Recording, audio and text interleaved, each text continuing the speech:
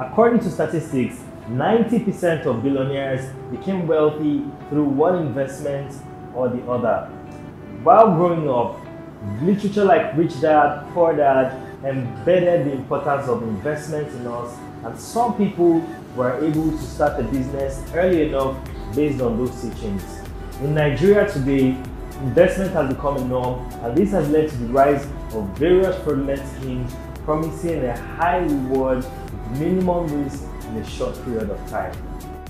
When investing, we are often faced with numerous options like low risk versus high risk investments, short-term versus long-term period investments, and even active versus passive investments. Now, when it comes to investment, two choices we're often faced with is Forex or real estate.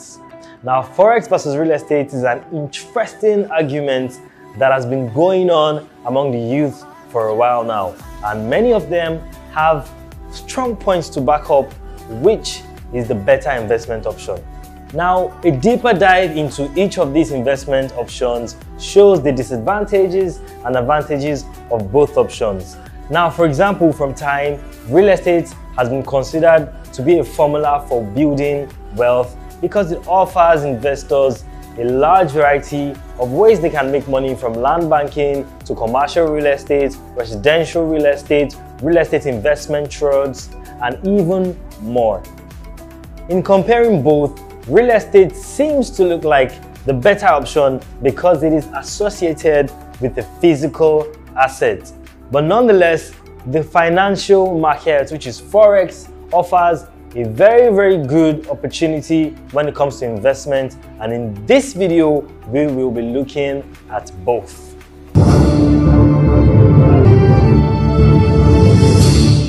Hi, welcome to Max TV. My name is Wale, and on this channel we share real estate content that can help you become a better realtor, a better investor, have a general knowledge of the real estate industry, and even how to make more sales. So if you are new to this channel, don't forget to hit the notification icon so you get new videos, and also subscribe, more importantly, so you can get carried along with all our real estate content. According to Investopedia, the FX market is where currencies are traded. It is the only true, continuous and non-stop trading platform in the world. And these markets consist of connections made through trading terminals and computer networks. Now, people who benefit or beneficiaries of these markets are institutions, investment firms, investment banks, retail investors, and the likes. Just like real estate investment, Forex has been around for a while because since time immemorial, people have always done some sort of exchange for goods and services just to transfer value for the goods or service being purchased. But the Forex we know today is like the latest invention of what we know as exchange in the past. The fact that Forex exists solely online is enough to spook many people, especially the older generation who believe in more of what they can see, feel, and touch. Now that we've established these, let's take a deep dive and check out the differences between Forex and real estate. Starting an investment journey is never easy. However, the first roadblock you are likely to encounter is the cost of starting. People often ignore investment opportunities that require large capital to begin, and that is the case with real estate. Many people shy from real estate because they believe it's capital intensive and you have to be a millionaire, billionaire, or superstar to begin investments with real estate. Forex, on the other hand, is the more cheaper option in terms of starting an investment.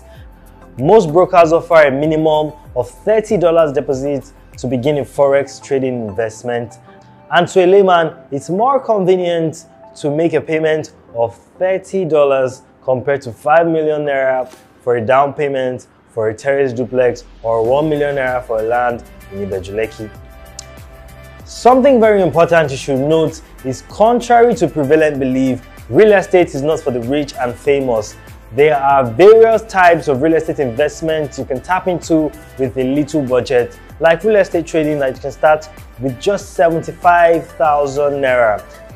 Now, if you're interested in real estate trading, you can go through our YouTube channel to find videos we have on real estate trading and how to go about it, or just simply go on to www.p1max.com and check what we have on real estate trading. Now let's talk about leverage. Leverage involves or is the process of borrowing a certain amount of money you need to get started with an investment. And in real estate, except you have access to mortgage financing, you cannot acquire property that is a little or even way above your budget. Now in Forex trading, traders can trade on leverage up to 1 to 1,000. Now with these trading of up to 1 to 1,000, traders can take positions of $500 with just $50. And in the case of Forex trading, the money is usually borrowed from a Forex broker. So now let's discuss risk level. You see, the risk appetite of every individual varies. And real estate has been termed to be the safest investment on earth because it is a tangible asset and because it rarely depreciates. Now, real estate is also special because it fulfills one of the 4 basic necessities of humans, which is shelter. There will always be a need for shelter and humans will always seek comfort. And as a result of that, we will continue to utilize nature's gift of land to erect buildings to secure shelter for humans. And for this reason, real estate is everlasting as there will always be need for shelter. Now the Forex market, on the other hand, isn't a tangible asset like real estate. Instead, it consists of candles that are always going upward and downward, indicating a bullish or a bearish market. The Forex market is very risky compared to real estate, and there are severe risks in Forex. For example, the currency fluctuation might move in tides against you that may cause you to lose money. Depending on the trading time frame, these fluctuations can happen very often, and a winning trade might be at the mercy of a stop loss in less than 5 minutes. Now let's discuss expected profit.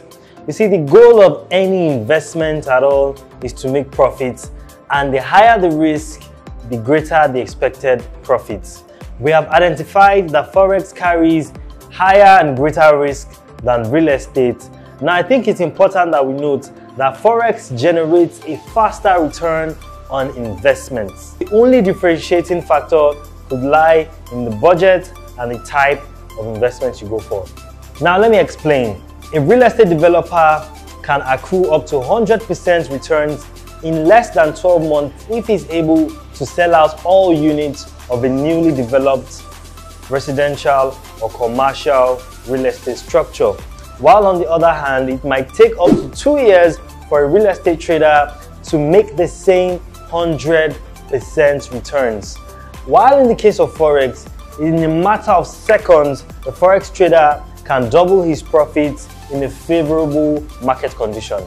Now, if we should consider the duration and profits, we will find out that a Forex trader, or better still a day trader, could be smiling at his bank account at the end of the day, while a scalper can take a trip to withdraw his returns just 2 hours, into his trading day. Now, depending on the type of investment, a real estate investor could wait months or even years before seeing their returns on investment.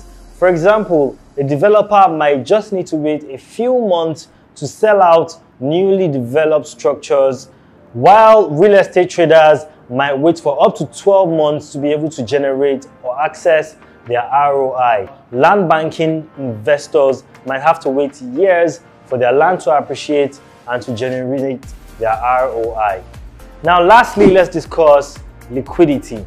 According to Investopedia, liquidity is the efficiency or ease of which an asset or security can be converted into spendable cash without affecting its original market value. And now, to better illustrate the liquidity problem of real estate, let's imagine you have a plot of land or a building for sale. How long do you think it will take to sell off this property? Weeks, months, or even years? Now compare that to a Forex trader who can sell his positions with just a click of a button. Now we've established the fact that real estate is capital intensive compared to Forex, and this could be why it is illiquid in nature.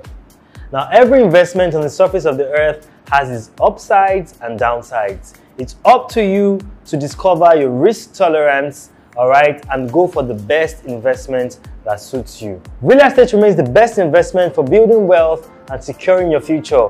And don't forget, real estate also offers you an opportunity to invest in a tangible asset that can stand the test of time.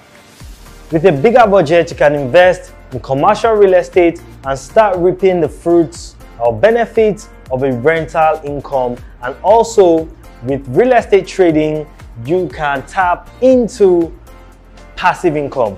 Now we've come to the end of today's video. Don't forget to hit the like button if you enjoyed watching this video, hit the subscribe button if you're new to this channel, and also hit the notification icon so that you get notified when we drop new videos. That's it, folks. See you on the next episode. Bye for now.